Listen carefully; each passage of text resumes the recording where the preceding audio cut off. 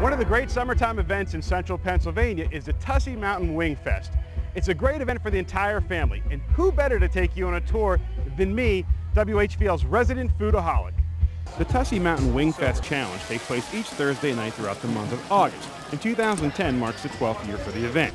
And Christy Hume talks about some of the old, new changes. At the very start of the Wing Fest, it was done as a competition format, meaning that we brought different restaurants in each week and they competed and went on to the finals where they competed to be the grand champion.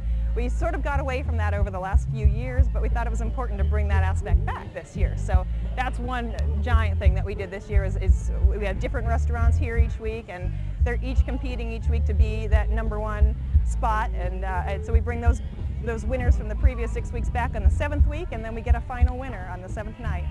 The winning restaurant from each week of competition advances to the finals, which will be held on August 26th. And Darren Provin of the Hublersburg Inn is more than okay with the new spirit of competition. Oh, we look forward to it every year. We had 2 best of shows last year, 2 different weeks, and we're coming to defend our title. It does feel a little competitive. It's fun competitive, you know. Keith Ammerman of Lewistown, along with a group of friends, makes the drive each week to State College during Wingfest. The beer's cold and the wings are hot. That's all it takes to make us happy. We circle it when it starts on the calendars, and we come every Thursday. An event like this wouldn't be complete without great local music, and Hume talked about the awesome local acts that want to take to the stage at Tussey Mountain. We've got a wide variety of musicians around here to choose from. We're really lucky, and it actually gets very competitive. A lot of people would like to be on our big stage, and with only 7 nights, you know, we can't have everyone here. We'd love to, but we can't have everyone here. So what we end up doing is choosing for our main acts groups that have a following, that we think will bring crowds with them, that people will want to hear, that we know, you know, that will bring the crowds out for us. And there are certain bands that we have to have year after year after year because they bring the crowds.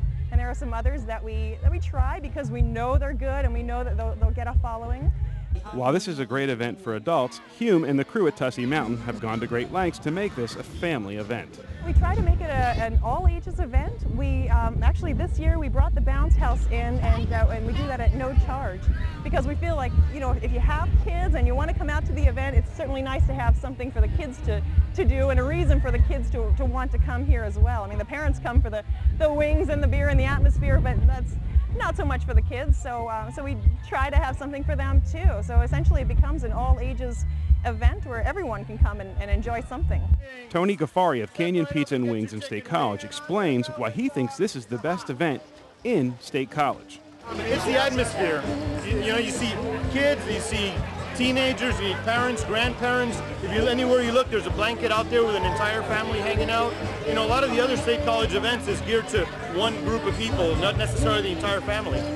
Whether you love great wings or great local music, the Tussey Mountain Wing Fest is an awesome night out for the entire family. For the center of it all, I'm John Stroh.